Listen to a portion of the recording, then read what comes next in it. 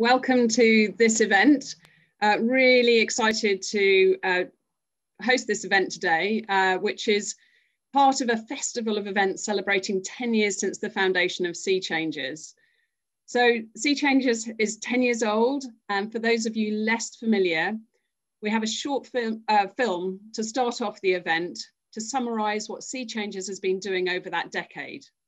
They've been giving out small grants to enable over 200 marine conservation projects, distributing over £150,000 in that time. So we're now going to show the film.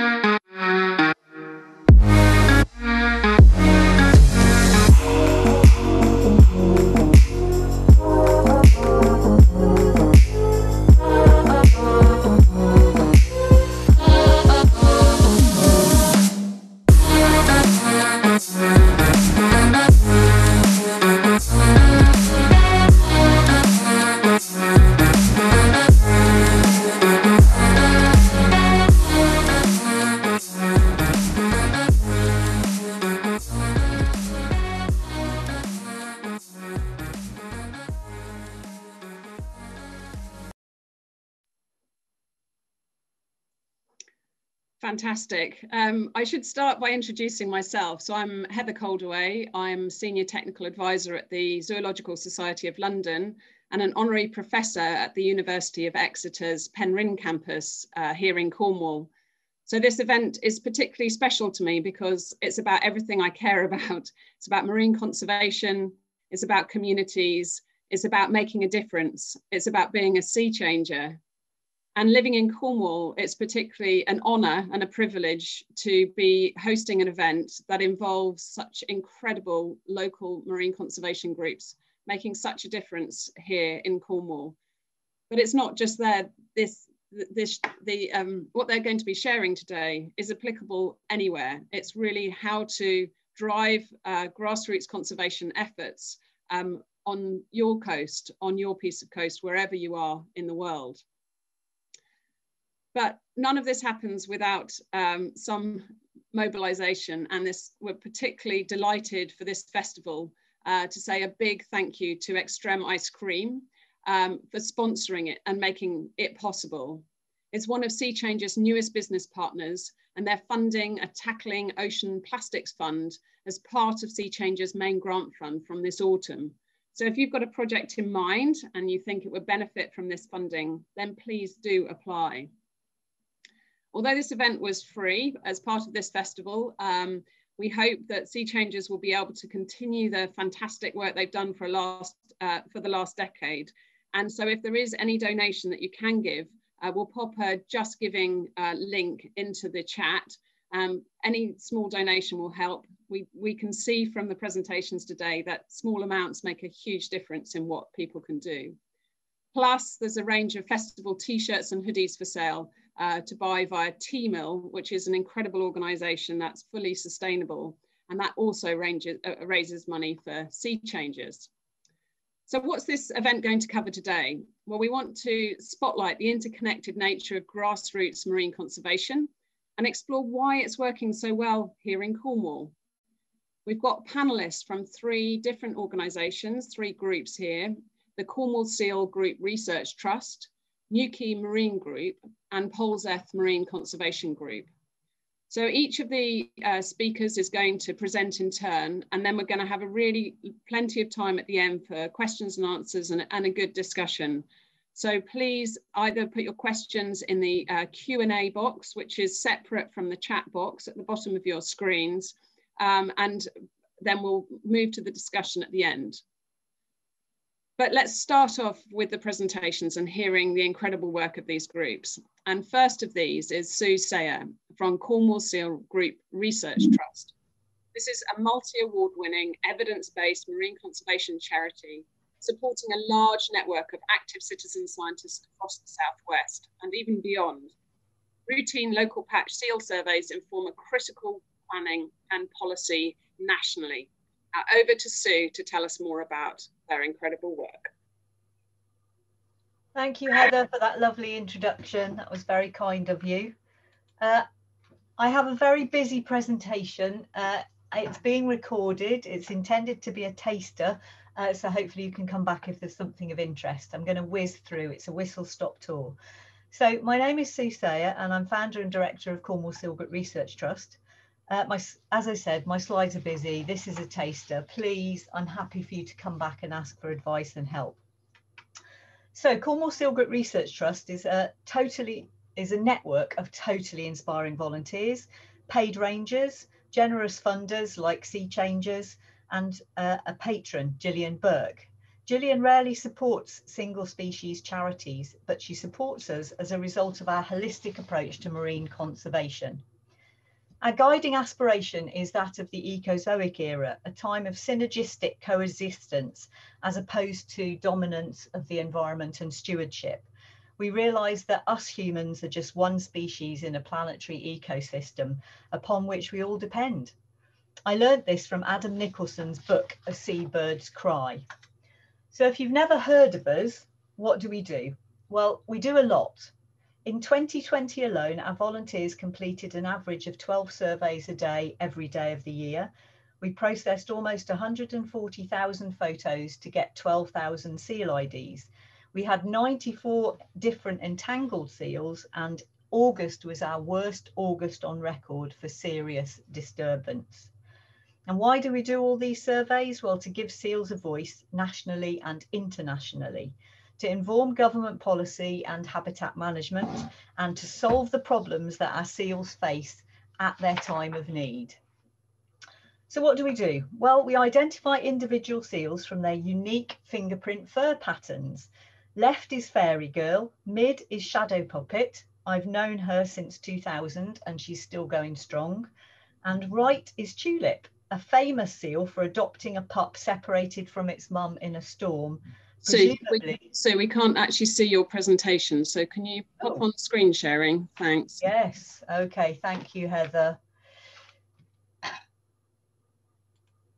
That's not good, is it? Best laid plans and all that. Okay. Can you see that now? That's perfect. Thank you. Okay. I'm sorry. Maybe I actually forgot to share. Who knows? All the tense and stress of a presentation. Apologies, everybody. Anyway, back to these three seals then. Left, Fairy Girl, right is Shadow Puppet, and right is Tulip, and mid is Shadow Puppet. Moving on. So here are some examples of individual seal life stories that we build up.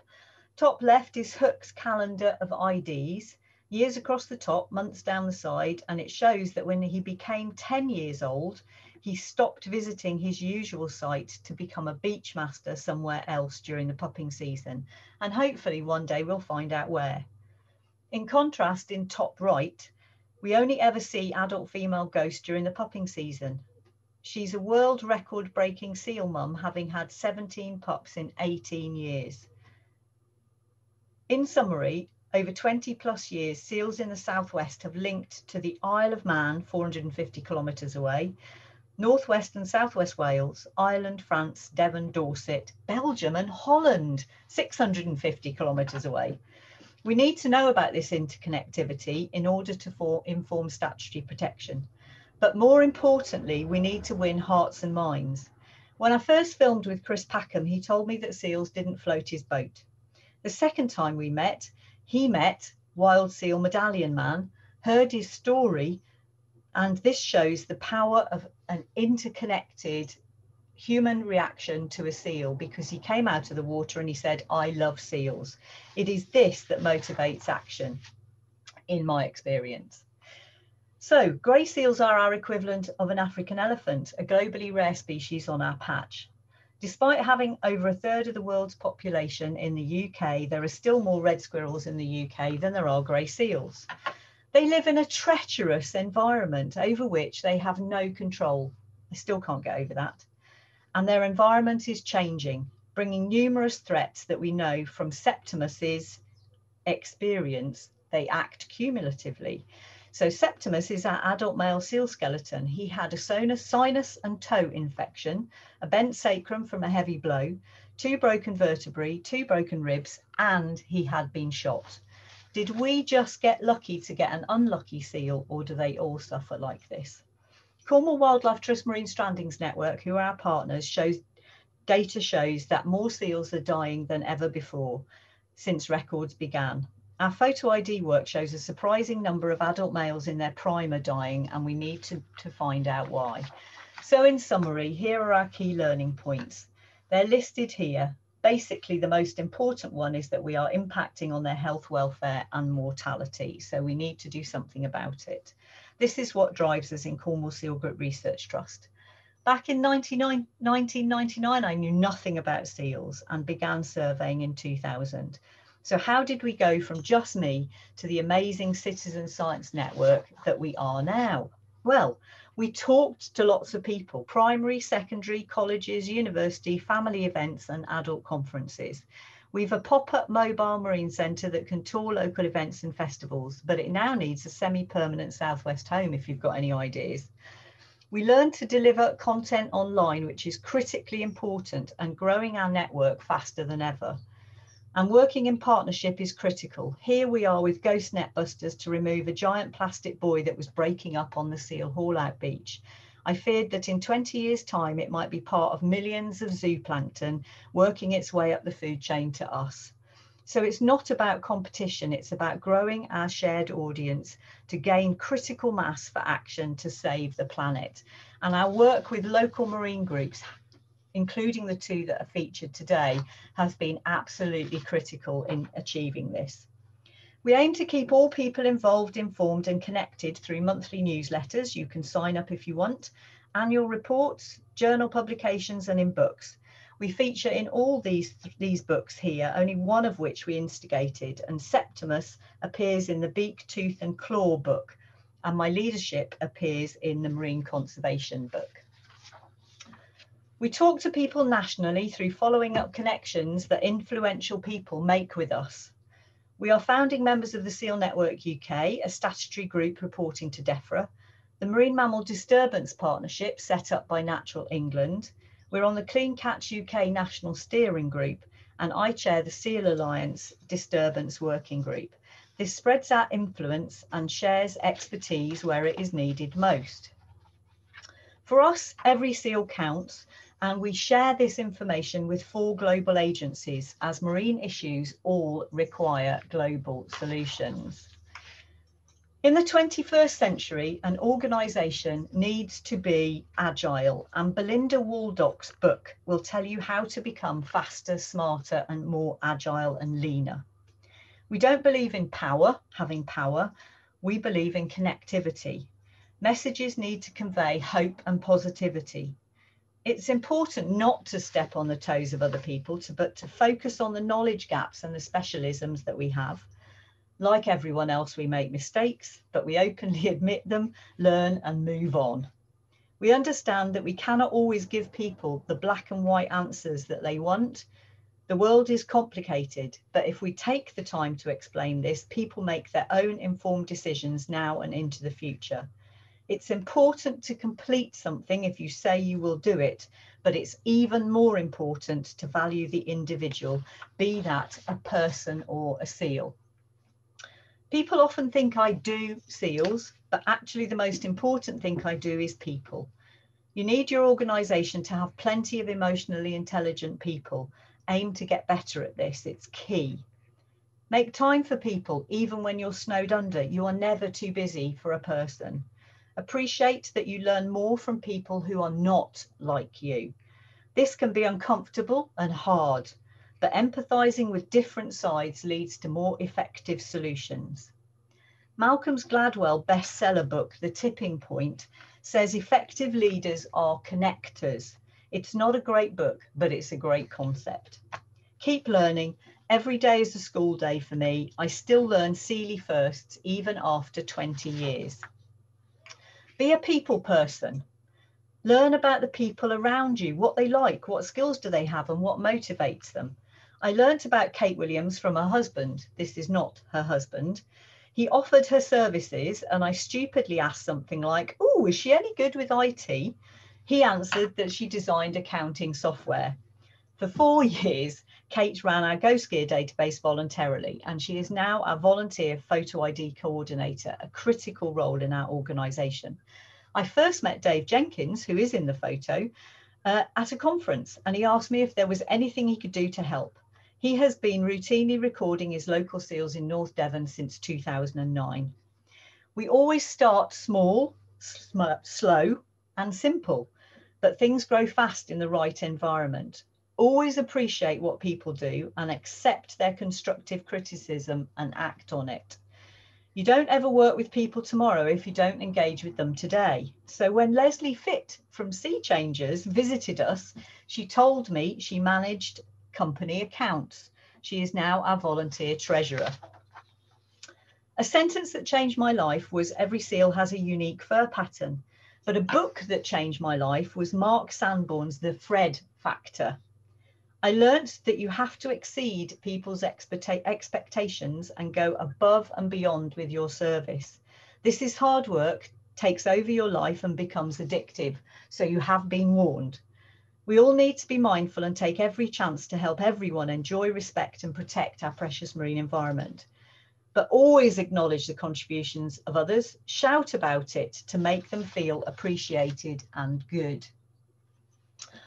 Top tips then. To summarise, what are my top tips? Remember where you started.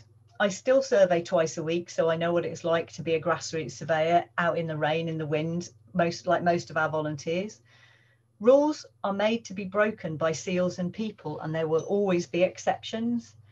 Good Beachmaster seals have taught me to focus on the end game. Win wars, not battles. Only fight if it is actually worth it. When you have too much to do all the time, focus on your mission and your core values to prioritise. Connect. If in doubt, cut people in, not out. Involve them and let them make the decision to opt out if they wish. If people do well, encourage them to take on more because they can always say no. And realise that you are but a passing entity in this world and that you are never irreplaceable. So be humble and plan to be replaced by sorting out your infrastructure, personnel, strategies, processes, and succession. So, got a passion? Got a dream? If so, our planet needs you. Just do it. Don't assume somebody else will. If you do something for 30,000 hours, you become an expert. But well before that, you know heaps about something more than your peers. So go for it. Look us up online, website, social media and YouTube. There are 18 more talks there if you haven't had enough already. So please support us. Treat yourself to our online shop. Join our Wild Seal Supporter Scheme. It's our modern take on a membership and adoption scheme, or donate. Donate to Sea Changers, more importantly. And thank you to every one of our volunteers who've made this network of achievements possible. Our local community-based photo ID hubs do all the things listed on the left-hand side. We can't represent seals to the Environment Minister and the Parliamentary Undersecretary for the Environment, as we have done this month. They've both been down to visit us, without our hard work from all of our volunteers. So thank you. And please provide feedback on this talk. It helps with future funding, even with Sea Changers. Follow the link or the QR code. Thank you very much. Wow, thank you, Sue. So many life lessons, passion for the environment, and just such an extraordinary journey that you've taken. So I can't wait to get to the session at the end where we get to discuss your experience in more detail and certainly got a lot to learn from you and all your incredible volunteers, so thank you. The next presentation is from Gabriella Gilkes from Newquay Marine Group. This is a group that was founded in 2013 as a voice for the coastal environment and has grown to 200 members strong.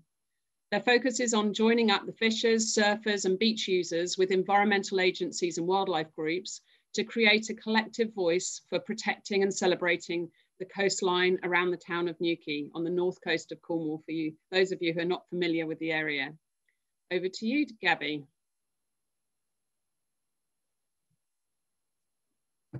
Thanks, Heather. Thanks for the lovely intro. I'm one of the co-founders of our group, along with two other lovely ladies. And I'm going to share a bit about our story today of who we are and how we got here.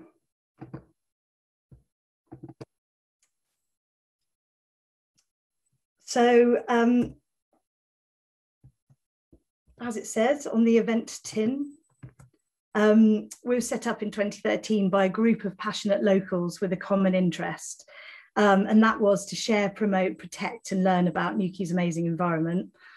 Our objectives were and are to celebrate and protect, to engage the public, to work with other groups, to influence and be a voice for the marine environment, and be fun and inclusive for all. And it was just so nice to revisit that for this presentation and realise that we wouldn't change a thing now from when we wrote that constitution back then. The other thing that really occurred to me while I was putting together the slides is how many lives and careers have sort of evolved along with the group. So this is Toby and Titan, who appeared on our first ever leaflet for the group, and Toby is now a bonny 14-year-old surf lifesaver. So this is how we might look on any given month, COVID allowing, as we meet normally in a pub in the town or on Zoom. We typically have between 20 and 40 people attending every meeting, which means it's quite hard to be heard in the pub. But we feel incredibly lucky. We're a big active group, and we have a real diversity of ages. That's because we've got the college with some ecology focused groups. We've got a working harbour and boat users. We've got retired naturalists, teachers, and obviously, of course, their dogs that join us every month. So that's what we look like now. But this is where it all started, with this exact album stuck into the CD deck of a carpool stereo. Carpools are a very Cornish necessity. We've got long distances to travel and we have a really poor transport network down here. But it's quite amazing to me, the sort of deep collaboration and commitment that you get if you're forced to listen to repetitive Shaggy or Shakademus and Pliers. So we very quickly, conversations flowed as we turn this off. And so I just finished a master's degree with Plymouth University in Spain in water and coastal management. Another carpool sharer was an environmental lawyer and an avid diver. Another one of us was a ocean lover and wild swimmer. And we couldn't understand why there wasn't a conservation group in Newquay already. I still don't understand that today, actually. But it was quite interesting times pre-2013 for Newquay. It was still the party capital of the UK, and yet it had this amazing marine environment that not many people were shouting about. And it was in one of the very early tranches of the Marine and Coastal Access Act to be proposed for a marine protected area around the coast of England. I'd been working for the Finding Sanctuary bit, mapping users around the southwest to inform the proposals for marine conservation zones. It was a little bit contentious. People, particularly fishermen, harbour users, were worried that it was going to affect their livelihoods. So we started the group really as knowledge brokers, sort of information sharers. Government agencies weren't allowed to say things that might happen, and we knew a little bit about it. So we were able to go to meetings and help in that knowledge gap. So that really was where we started. And because it was pre the proposal, we were also able as a group to input a lot of evidence about how amazing Newquay was and its habitats and creatures and surveys that we believe helped get it over the line, or we hope helped get it over the line, and it became designated as a marine conservation zone in 2016. So we started with our stakeholders, and they are many and varied. We took about 2 years going around Newquay meeting everybody, which was often but not always fun. We cover about 17 miles of coastline between Morganporth and Holywell, and that includes 7 town beaches and about the same on the outskirts, and all the coves and coastlines in between. Newquay's on the international surf circuit.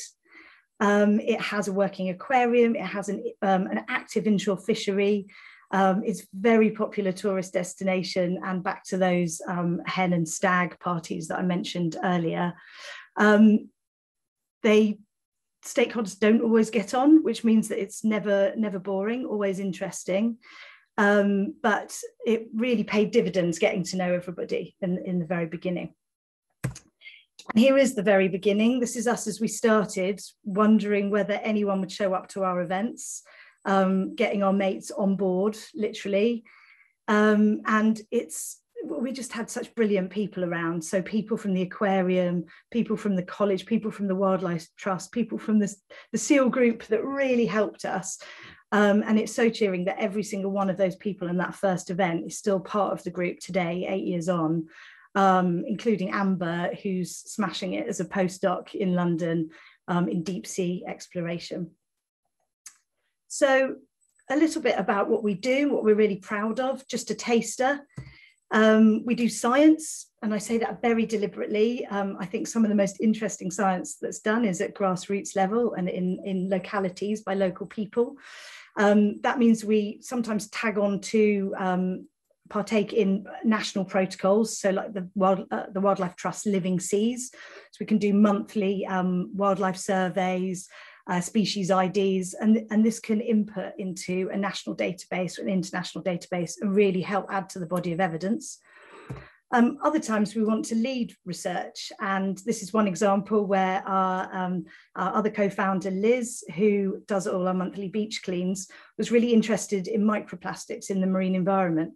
So she went online, she looked at the state of research globally, she got in touch with a group in the US and persuaded them to lend us the MantaNet cod end and the analysis equipment.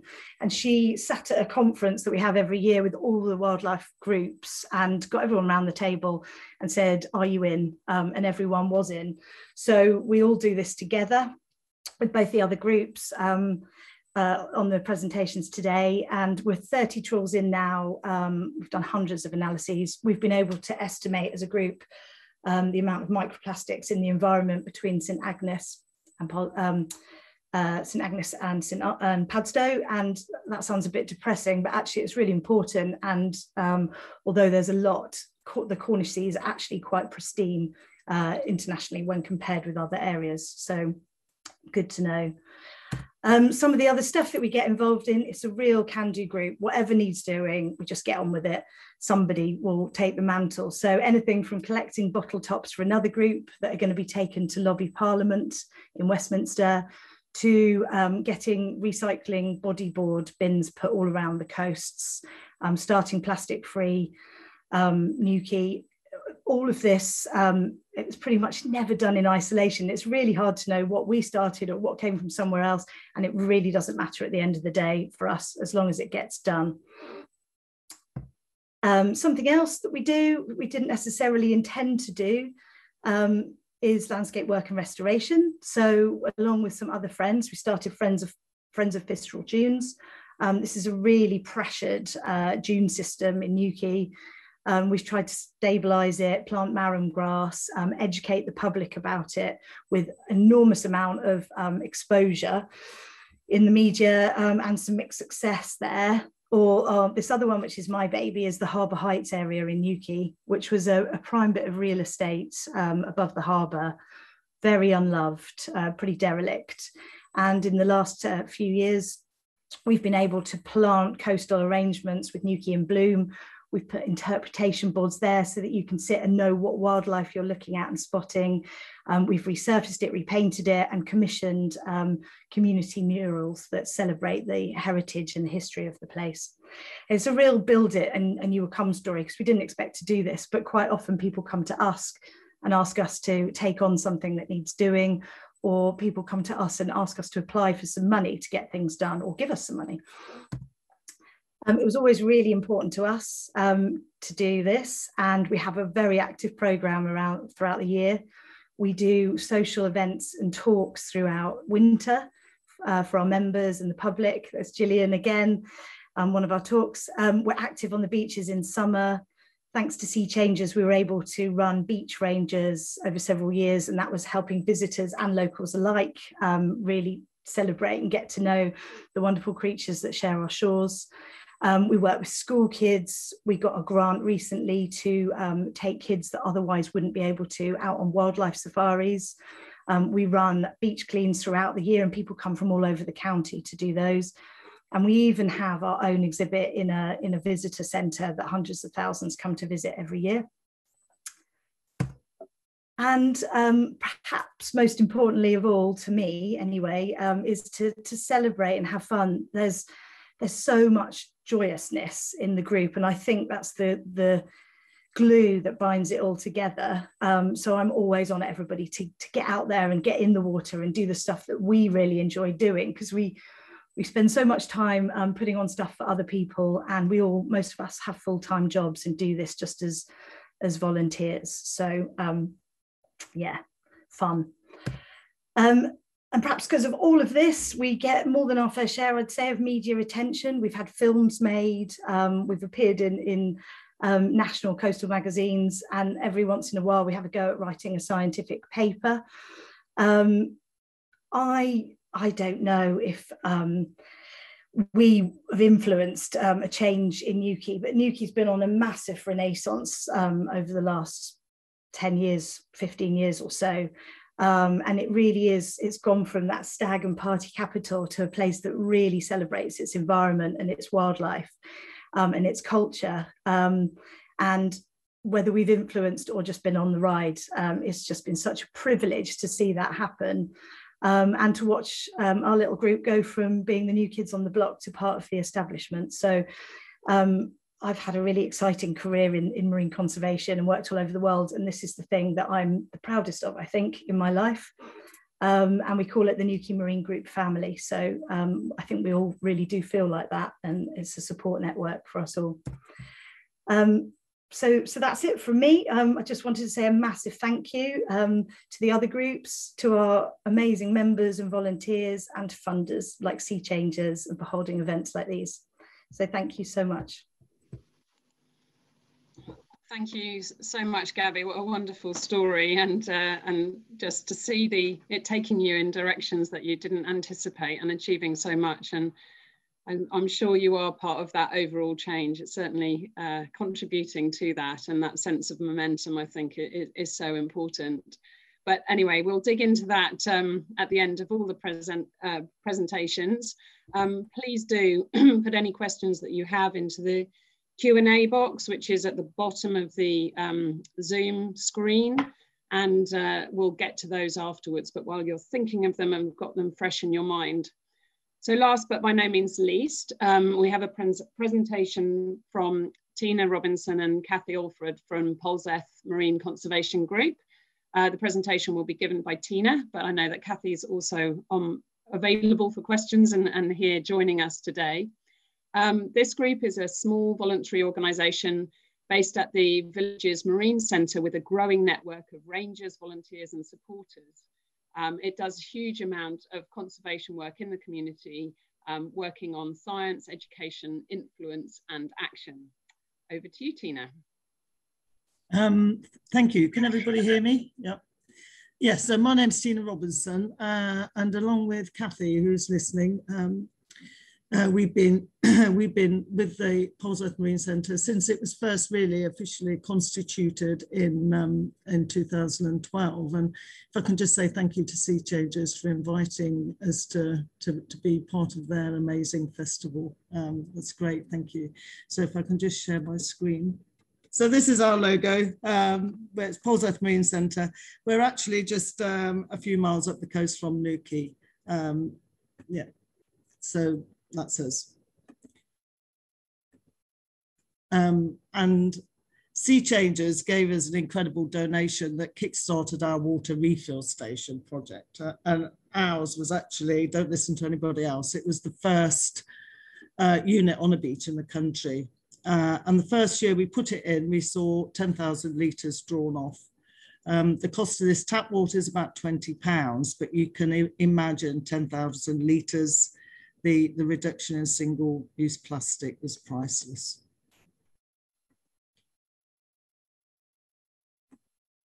So if I can just show you our video.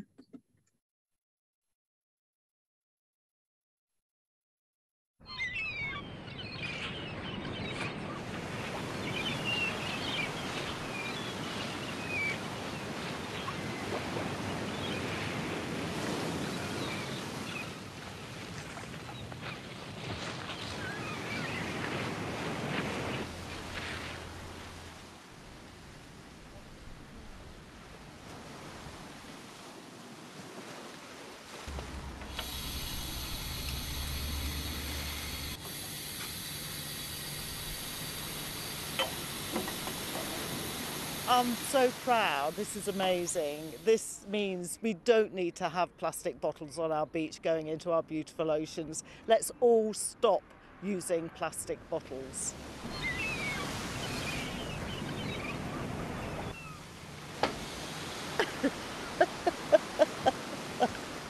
I'm a surfing person and I'm so pleased that there's a refill station and I don't have to buy plastic bottles for my drinks. It's brilliant.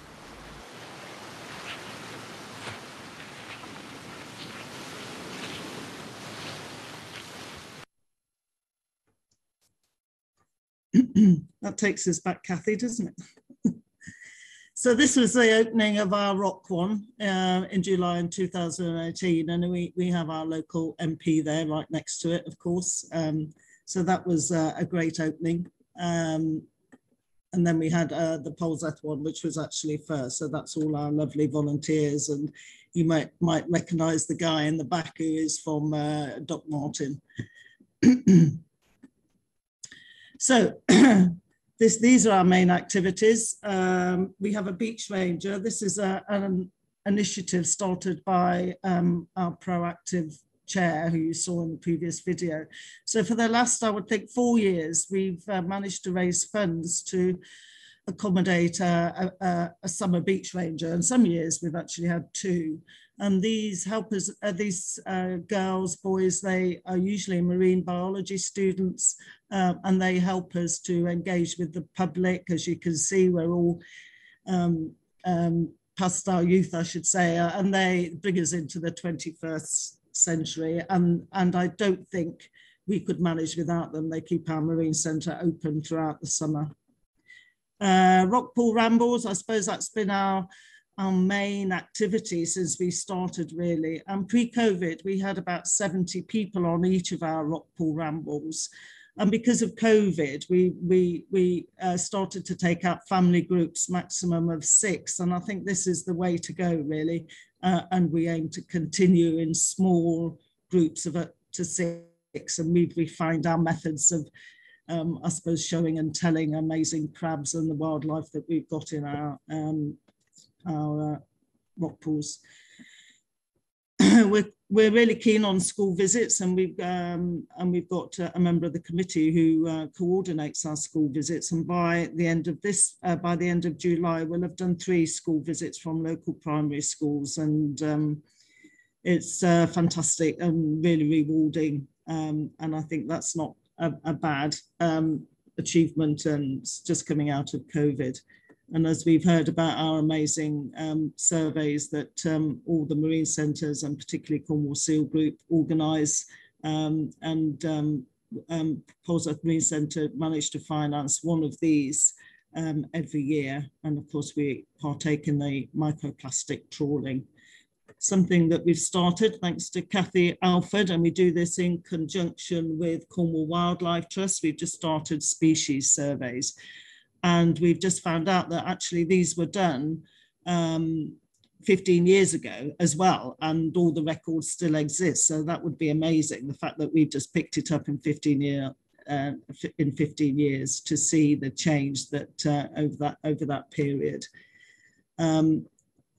Litter picks, so this is something that now the Marine Centre has taken on. So I'm actually the representative for Keep Britain Tidy, and so a lot of our litter picks are now coordinated from the Marine Centre, and even if it's pouring with rain, we have an amazing response. And we can see in that picture, probably not, we've got a motorcycle seat that somebody found on our beach. We don't know what happened to the rest of the bike, but I think you heard, I don't know, it was on the news, we had a car floating in Polesworth Beach, I think on Monday. Craft events, again, Kathy's there. And we do this on a regular weekly basis. And of course, our beach ranger helps us with this. And that helps us, especially on a rainy day. We're lucky enough to have a structure, a marine centre. So Kathy and her colleague Di organise that on a weekly basis. Every year, I think you've seen one of the pictures that the Newquay group shown, that Gabriella showed, was actually on one of our marine discovery days, where we coordinate with lots of groups, and we all come together on Polesworth Beach, and that looks like a particularly nice day. Of course, we've missed 2 years now, but we aim to be present and be there in 2022. And this is a children's painting, actually. It was an idea that came forward, I think it was from the Channel Islands, actually, that during COVID, when we couldn't do rock pool rambles, we couldn't really fully open, we had family groups painting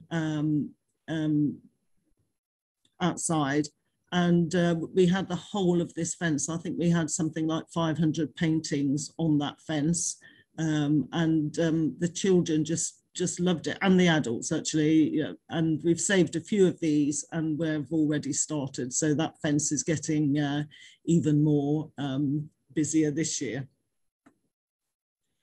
This is our beach ranger. So this was, I've actually said it was her first day, but she's been with us about 2 weeks now, and just opening up our centre and doing all the maintenance, helping us with the maintenance there, getting ready for our visitors this summer. So thank you for listening. I'm quite proud, and I'm sure Kathy feels the same, of just being involved with Polesworth Marine Centre and being part of this amazing network that really, you know, can be replicated anywhere in the UK. You know, we're never very far from the sea, and thank you for listening.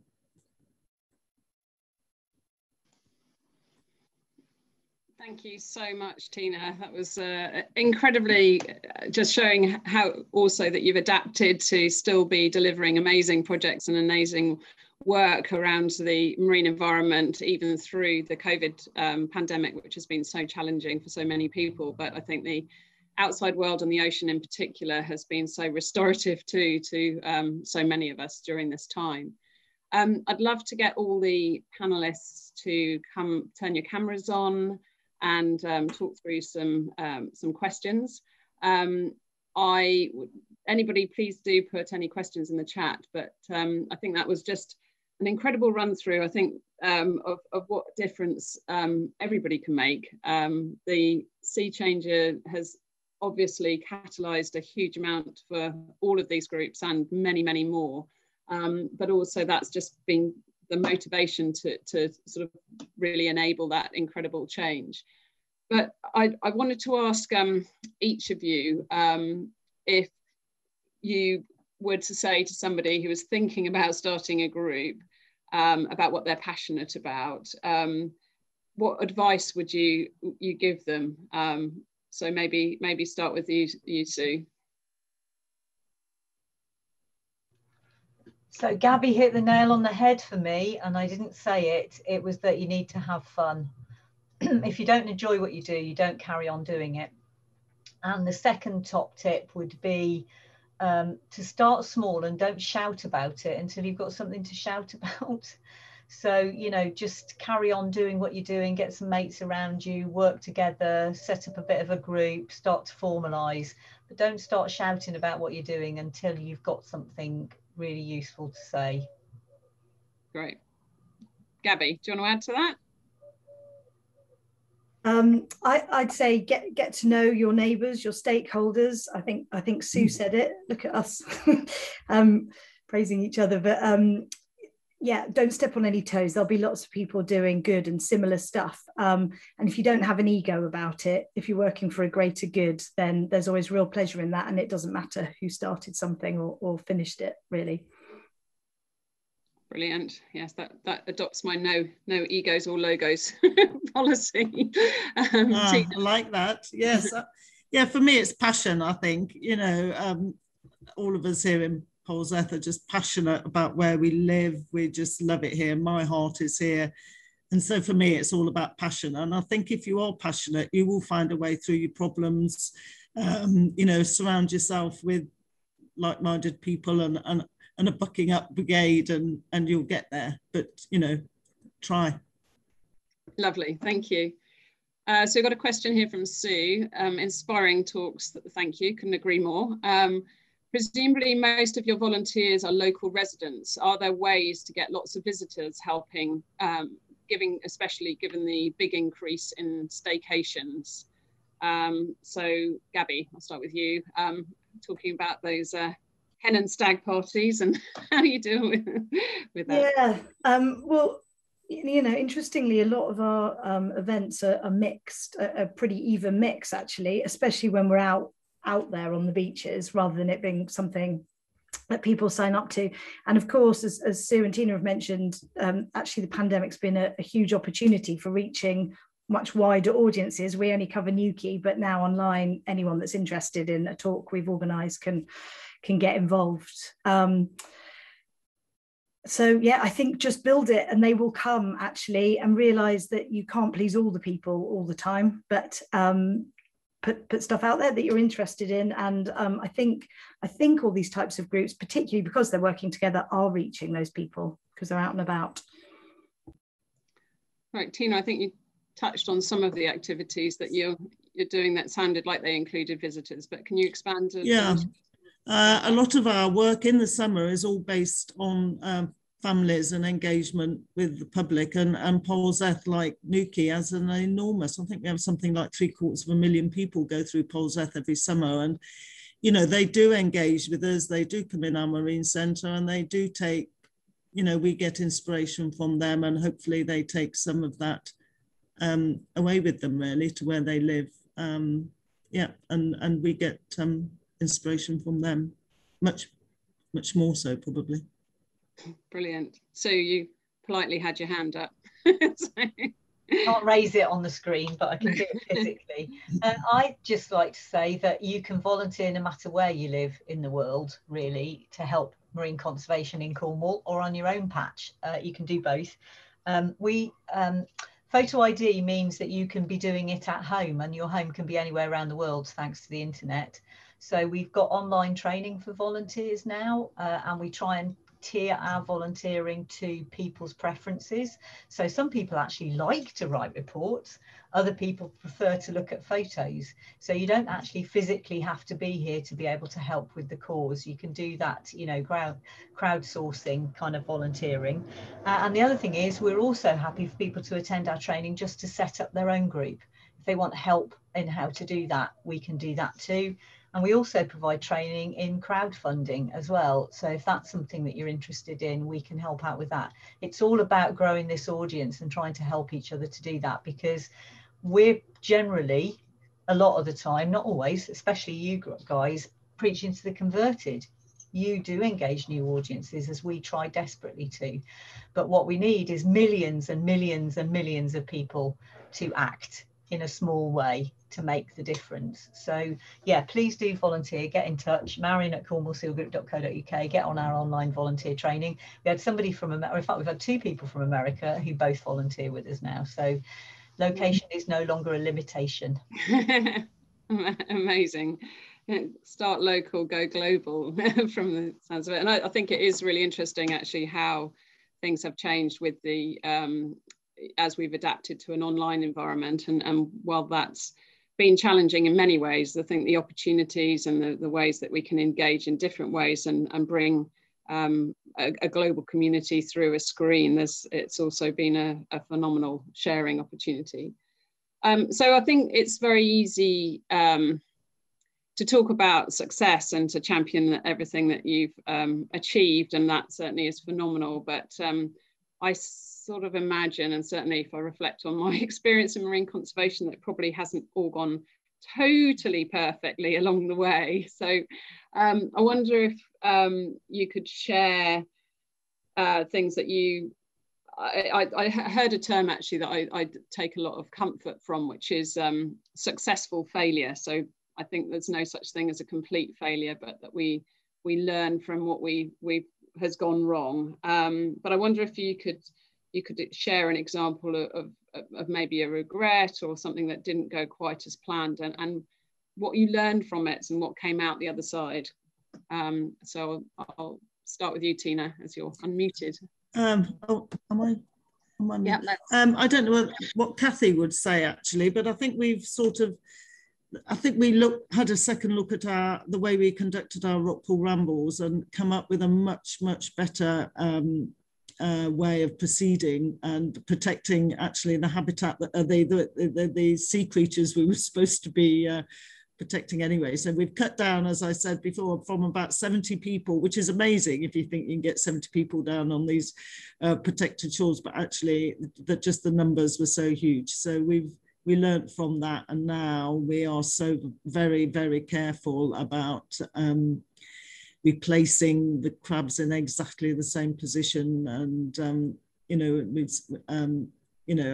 and when they see us do that, when the public see us do that, they realise how important it is. If you have a bucket full of crabs, you can't really just put them in any old pool. And I think that was a way that we learned and overcome that problem, but that was thanks to COVID and revising our methods. Great, okay, thank you. Gabby? Well, 2 quick things, I suppose. When we started, we had a real aspiration to include all the tribes. We really wanted to to bring the surfers in to wider marine conservation, and the fishermen and the harbour users. And we wanted to sort of make sustainable seafood in Newquay really big.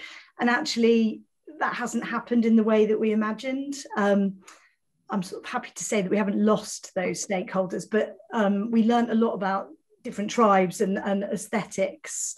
People do have slightly separate identities, and that's fine. You can't, to my other point is, as I said already, you can't please all the people all the time. Not all stakeholders get on, and there are moments of contention. And there actually is quite a lot of criticism sometimes when you do something for public good, which really surprised us. And just take that on the chin and roll with it, and keep smiling and do the things that you think are important, and then it's fine. Great. Yeah, no, it's interesting, those reactions that you get that you don't expect, but I think that's also the power of working as a group, isn't it? That you've got friends to lean on, and that sense of family goes through, I think, the good times and the bad of working together and finding a path through it. So Sue, have you anything gone wrong for you? Not absolutely shed loads, yes, for sure, but you learn from it. That's the thing. I love that phrase, successful failure. I've not heard that before, but you're right, it's critical. So I think because I'm a passionate person, I can be very driven by my heart, and what I've learned is to not react with my heart. So I can feel it going when I'm in a difficult situation. I can feel it going, and I know what I want to come out of my mouth, and it's usually expletives, but you just have to silence that heart, and you genuinely then have to listen. So when you're hearing something you really don't want to hear, or you really didn't expect. It happened this week with me, really hot off the press kind of stuff, and was very painful to sit through. But you just have to have one guiding principle, and that's about being kind. Because if you wouldn't say it to somebody's face, you shouldn't be saying it to them online. You shouldn't be putting it on social media. You need to think about how you would want to hear a response to that. You have to put yourself in other people's shoes. Their lives are very, very different from mine. And I need to understand what it's like to stand in those shoes, because if I don't, we will never get to a solution. So that's, I think, the key thing for me, is to remember to be kind, not respond with your heart, go with your head when you've had time to think on it, usually when you've slept on it. And then, you know, make sure that you pull all those sides together, all those stakeholders, to make suggestions for solutions, because those are the only effective ones in challenging circumstances. Yeah, and I think that's where the listening comes in so importantly, doesn't it? You know, sort of, you don't necessarily need to agree with people, but if you, as you said, you've understood a perspective and you've listened to that opinion, then you can look for sort of mutual solutions and ways through that's respectful for those. So sort of lurking in the background of this call are Helen and Rachel from Sea Changers, and I just would love you to turn on your cameras, partly because I think it must be incredible for you. Started this journey sort of 10 years ago, with great, you know, ideas about what might happen, and then you're seeing what your funding and support has enabled for these incredible groups. I'd love to hear a little bit about your reaction to that, and also maybe sharing some of the challenges that you've had along the journey. Yeah, thanks, Heather. Actually, listening to the other speakers, you know, there's a lot of familiar themes, I think, as well for us, because I think, you know, certainly something that Sue said, which was just do it, was kind of, you know, what we thought, I suppose, when we first started Sea Changers, was that as divers, we saw a lot of the problems that were happening in the marine environment that at that time, 10 years ago, actually there wasn't nearly as much awareness of, public awareness of, and we were seeing problems and we felt helpless, and you know, what can we do about it? And in the end, we thought, actually we were inspired by another charity that was working in the way we thought Sea Changers would work, which was a charity called Street Smart, which was kind of collecting money in local restaurants and hotels from customers and then distributing it to small grassroots homeless projects and hostels. And we thought, why can't we do something similar for the marine environment? And that's where the idea of Sea Changers came. And so, you know, that side of it's interesting, because actually, in a way, although our idea was sort of something we wanted to do at a sort of UK wide level, it's very similar to sort of the groups, you know, which is, okay, no one else is doing this, we can't rely on anyone else to do it, so we better get on and try and do it. And that's what we tried to do. And setbacks, yeah, I would say there are many times when we thought it wasn't ever going to happen, I think, and that you know, we went knocking on doors trying to recruit company partners, and we thought, I think at the beginning we thought, you know, why wouldn't marine-based businesses really want to partner with a marine conservation charity that's helping local marine groups? Why wouldn't they want to do that? And the answer often was not, they're just not interested, you know, it's not what they're about. And as well, I think marine conservation was not the cause it was then as it is now. I think it is now seen as important and something the public cares about. So things have really changed. We had endless doors closed in our faces, really, and setbacks, and definitely did lots of things wrong. But I think eventually, you know, it has started to happen. And really, I think one of the things I would say is you have to have patience, actually, and determination, because actually, you know, we lots of times felt like, you know, it might be something we should give up on, but in the last couple of years I think that certainly changed. and we feel, you know, really proud of what's happening. And these events and hearing from you know, the groups that we've helped is, you know, so satisfying for us, because we often don't get to see, we you know, give out the grants, we do get evaluation information back, but when we go to see the groups and go and meet the people who are running, and that's when we really get a buzz from it, because you actually see what's happening, and hearing about it as well in all of these events has been fantastic. Makes it, you know, definitely makes it all worthwhile, and all of that hard work at the beginning has definitely felt a lot, you know, fully worthwhile. Great. Well, I think the next decade is very exciting, so you can't stop now. That's for sure. There's a question on how do you go about choosing the projects. You know, obviously a number of these might be at their early stages, or, you know, they're volunteer led, and how do you have that sort of you know, for people who are listening that might not feel confident about applying for such funding, you know, how do you go about selecting which projects to support, and is it for anybody, or do you have to have an official status or something like that? So yeah, we have a evaluation panel, and again, that's a number of our trustees, and the trustees of Sea Changes, many of whom have, you know, relevant experience in marine conservation. We also have on that panel our scientific advisor, who was speaking at our other event last night, which is Helen Scales, who so not all of the projects would need a scientific advisor, but I think where we're not sure about impacts and not sure about the sort of marine biology implications of what we're looking at, what we're evaluating, we have her advice as well. And we have a set of criteria, and we score, and the panel will score the applications we get in, and that's how we decide. Mostly we do for our main grants fund, you know, we do only really give grants to non-profit organisations, but on occasion that has been a kind of startup, a really small local group of people who are maybe at the very start of their, you know, constituting themselves, but who just need a little bit of seed funding to kind of get going. Like Newquay Marine Group, actually, I think one of our first grants was to Newquay Marine Group when they were in that early startup phase.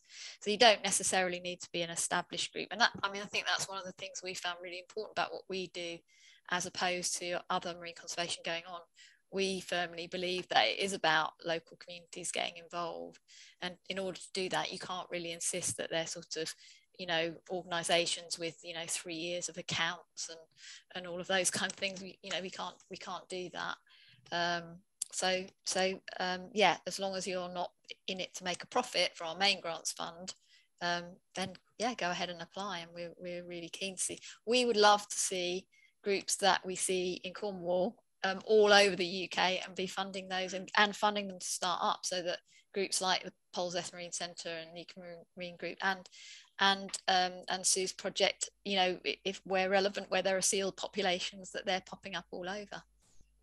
Yeah, I think one of the ideas we were having was a twinning idea. So if anybody wants to be matched with one of the groups that are presenting here today, then please do follow up afterwards, and we'll see what we can do to make that happen. I think we'd love to shortcut through some of the challenges that people have had, and share, you know, successful ideas and things that work, or expand data collection to fill knowledge gaps. And I think, you know, that's a huge thing. Gabby, I just wondered, did you want to respond to that point about your first Sea Changes grant?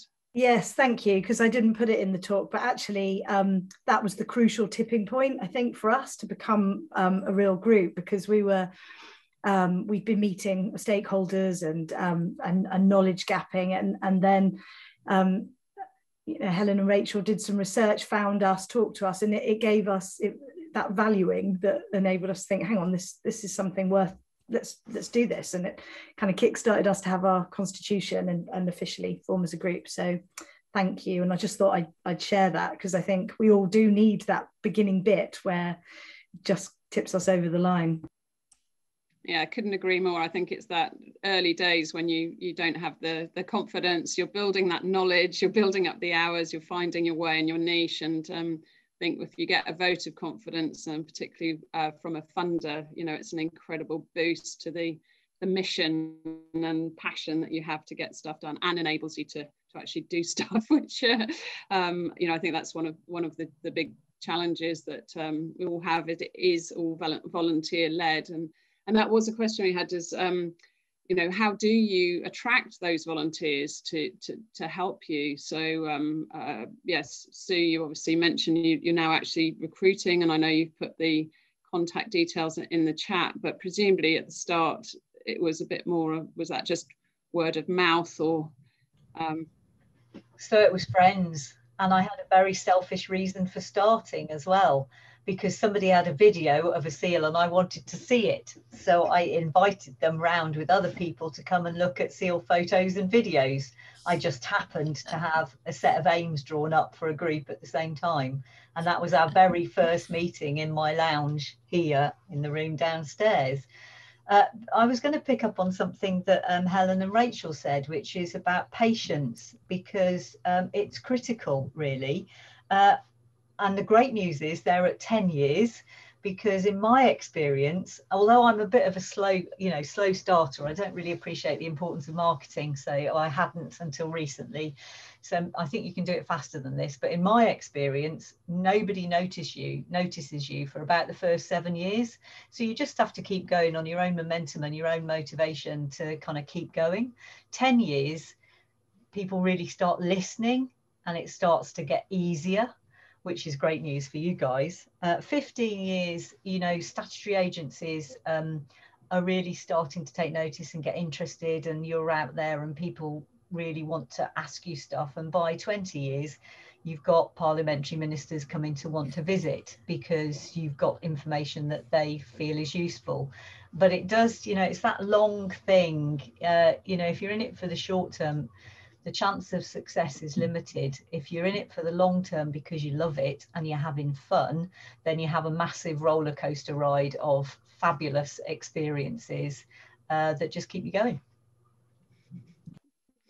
That's a great way, a roller coaster ride of fabulous experiences. I think I'll use that. I'll give you successful failure, and I'm going to take that one for sure. But I think that's an interesting way of, in response to one of the questions that we've had about how will you know what you've achieved, what you set out to do? Well, I think you've sort of just having ministerial visits and you know, turning your your data into policy is a huge way of recognizing that. But Tina, you know, do you feel that you've achieved what you set out to do?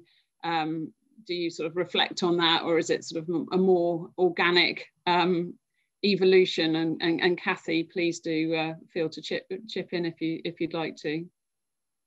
I think we're sort of growing as each year. You know, our beach ranger said the other day we can do, what is it, silent beach cleaning discos or something, and we found out that Cornwall Wildlife Trust have got these amazing headphones with 3 options for music, so you can borrow this equipment, you can select your music, dance, everybody can, and dance on Little Pig at the same time. So who knows what's out there? I mean, and you know, we've just started, our beach ranger went on a snorkeling safari course with Cornwall Wildlife Trust, so now we're hoping to do snorkeling safaris. But you know, who would have thought that in 2012, really?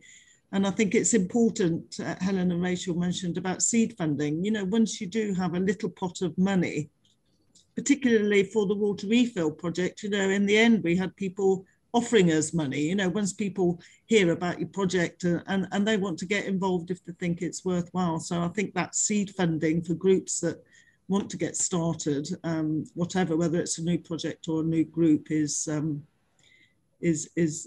fantastic. I don't know whether Kathy's got any comments.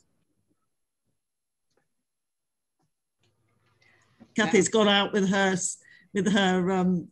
headphones to do a bit of silent. I mean, it's amazing. Who would have thought of that? But obviously, Cornwall Wildlife Trust did. So we're coming to a beach near you to do a bit of disco dancing Well, if you want to come out this Sunday, Mount's Bay Marine Group in Maris Well, Island, there you go. what a silent disco beach clean, would you believe it?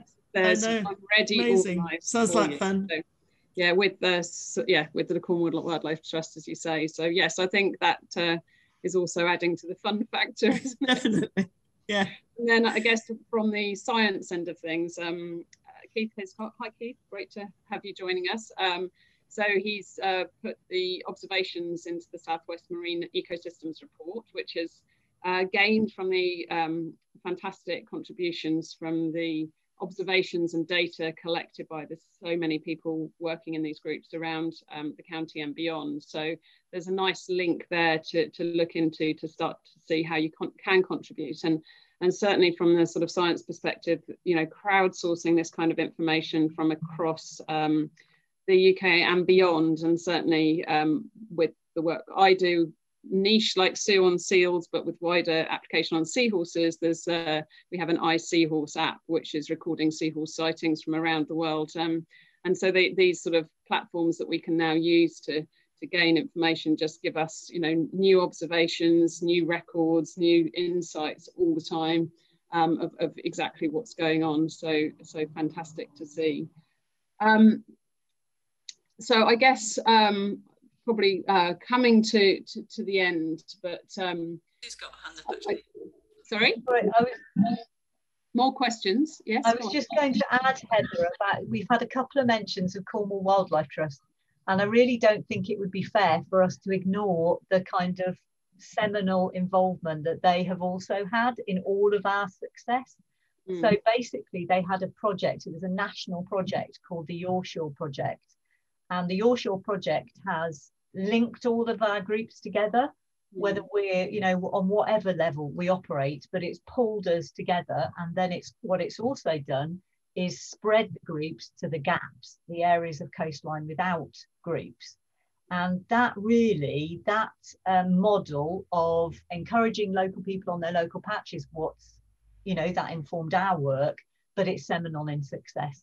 You know, you're much bigger than a single group if you've got the power of a collaborative group. And we wouldn't have done that as easily, and we wouldn't have done it as quickly without Cornwall Wildlife Trust Yorshore Project. Gabby, you were going to... Yeah, I was just going to say, I often wonder why it was news to me from Helen and Rachel that Cornwall was kind of so embedded and so networked, and that would be different from anywhere else. But I mean, apart from having beautiful coastline, it is quite a harsh environment as well. So I think that fosters real collaboration, and I don't think sort of money and ego is very lauded down here. So I think that's a good thing too. But yeah, absolutely, as Sue said, beyond that, the Yorshore network really has been amazing for all of us. That's useful in terms of thinking, in terms of, you know, sort of how you scale this up sort of nationally and internationally. I know I heard an amazing presentation a couple of weeks ago by Dr. Asha DeVos from Sri Lanka, and her big motto is every coastline needs a hero. And that's exactly what you're describing. That's exactly what you all are on your own coastlines. But I think it is that network of thinking that there's those local champions, the heroes that are doing that work on the ground and making a difference. And the roles that, whether it's Cornwall Wildlife Trust or, you know, the funding from Sea Changers, all of these ingredients of success is so important to understand better so we can speed things up. You know, we know, and Sue touched on how much trouble the coastline, you know, is in the ocean is in so many ways. You know, when I was a kid, we didn't have to do beach cleans because our beaches weren't, you know, littered with plastic, and you know, it is a very rapidly changing world, so we're having to respond to that, but by being proactive and putting the ocean on the agenda, which I think has changed, you know, so much in the last few years, is you know, a momentum that we mustn't lose. It needs to be something that does remain of interest to environment ministers. It remains an issue of importance to local government and to you know, to our MPs, and it becomes an issue that is important to everybody because it is. Yeah, I guess others will too. Yes, absolutely. Yeah, I guess to end, you know, from each of you, and including Helen and Rachel in that, you know, what are you most proud of? You know, what's the one thing when you think of that you're most proud of? So I'll start with you, Sue. Oh, gosh. Just recognising that you're all horribly humble about your achievements. So I think well, there are two things. One, that recognising that blue blindness exists. You know, for a lot of people, blue doesn't exist. We think green, but we don't think blue. That's one, having that realisation. But the other one is, I don't know if any of you've seen, there's a film called My Octopus Teacher by Off the Fence and Water Bear. They've just finished a film about seals in Cornwall, and it's called Underwater Underdog. And the title Underdog came from me because that's always been my driving force for seals. They weren't as well represented as cetaceans, and they needed to be, and they deserved it. So I think trying to highlight the fact that they're not an underdog and they're as important as everything else has been a good achievement. Brilliant. That is amazing. Gabby.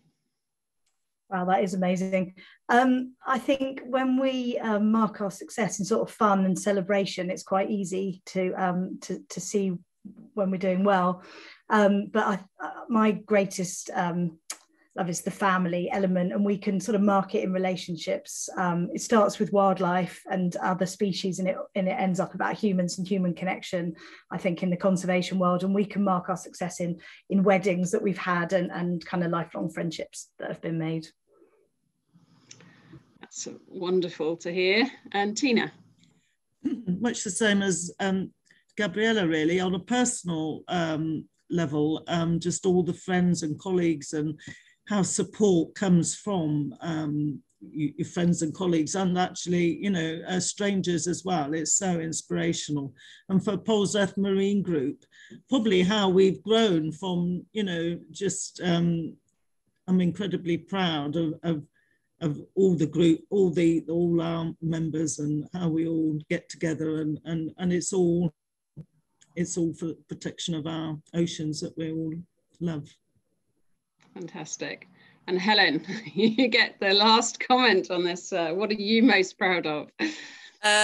Well, that's really easy, actually. I think what I'm most proud of is the fact we've seen lots of very small groups grow into much bigger groups over the last 10 years. So, you know, part of the joy of this festival has been hearing from groups who've really have been really tiny and talked about that funding that we gave, which might have been £500, might have been £1,200, but actually that was the start of something quite, you know, momentous, and more examples of that here today. And I think from our perspective, we couldn't imagine that, you know, that those small amounts of money that we really scrabbled around for 8 or 9 years ago have made such a big difference to people, where they're now involved in projects which, you know, are so far ranging, whether it's in terms of, you know, the numbers of people involved, or whether it's in terms of the impact of the conservation that's involved. So definitely hugely proud of that. It doesn't feel like sometimes when we sat at our desks in the middle of East Midlands, it doesn't feel like we're having a great impact. And then we hear from these projects and it's hard not to feel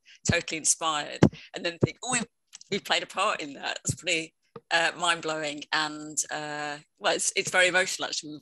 There's been lots of tears shed this week in a nice positive way, in recognition that that small start has made a big difference to lots of people. It's been great. Yeah, and I guess it's also capturing the importance of taking time to celebrate success. I think this, you know, this festival is, you know, what we are all involved in trying to do good for the planet is a tough task. So keeping it fun, surrounding yourself with like-minded people who are supportive and to lean on in the difficult times, and to celebrate those moments of success is so important. So well, if there's no further questions, I think we'll move to sort of closing what's been an incredible session with remarkable people. I would also say that there's a slight gender bias to these presentations, but obviously that doesn't reflect what's going on behind the scenes. And you know, I think it is just showing the power of people, the power of community, and what every single person, you know, wherever they are and whatever they want to do. It's, you know, everybody can make a difference. And thanks particularly to Helen and Rachel at Sea Changers for that idea of taking something from one place or one sector and applying it to the ocean, for that patience and persistence when so many people said no, and for the great work that you're doing and continuing to bring new people on board. On that, obviously, you have to keep going. And to do that, we have the Just Giving link. So any contributions are hugely welcome. And it's been wonderful to hear that you've brought in another business partner to support this effort and support this festival through Extreme Ice Cream. So what a wonderful beach-related summertime, sunny Cornish day, relevant support. It's gorgeous down here. I don't know what it's like in the East Midlands. I think it's wonderful to know that, you know, this has been recorded. I think there's messages and lessons and experiences and just sheer inspiration from hearing the stories of 3 incredible groups. I am aware of you all. I've learnt lots more today, lots more to take away into my work, and certainly feel hugely enthused and bolstered, and I describe myself as an ocean optimist, and I think that this kind of conversation today is exactly why, because there's just incredible people all around the world doing amazing things, and particularly in my home county, so that is wonderful to hear. So thank you very much for a wonderful event. Thanks for all of those of you who joined us today, and looking forward to the next 10 years of all being sea changers. Thank you, everyone. Thanks. Cheers. Thank you. Bye. Bye.